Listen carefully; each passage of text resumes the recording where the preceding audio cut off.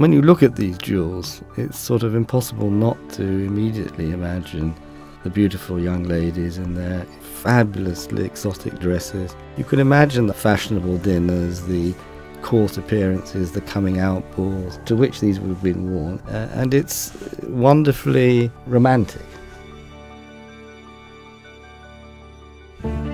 This May we're proud to offer a fascinating collection of noble jewels as part of our annual Noble Jewels section in Geneva.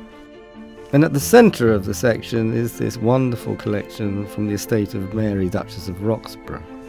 She came from one of the two most powerful British dynasties of the last century and is interlinked with the British royal family throughout the 20th century.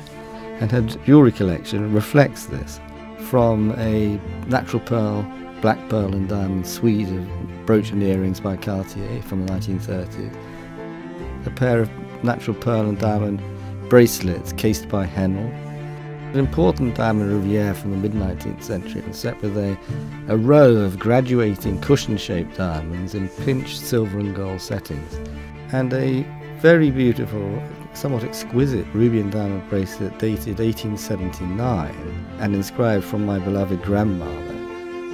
There are 3 tiaras from Mary, Duchess of Roxburghe in the sale, a beautiful 1935-1936 tiara by Cartier, a ruby and diamond tiara dating from the latter part of the 19th century, which is a much more traditional tiara, and another, again from the end of the 19th century, which is a much more elaborate, very grand tiara that you could dismount from its frame and be worn as a necklace, a very spectacular necklace in fact.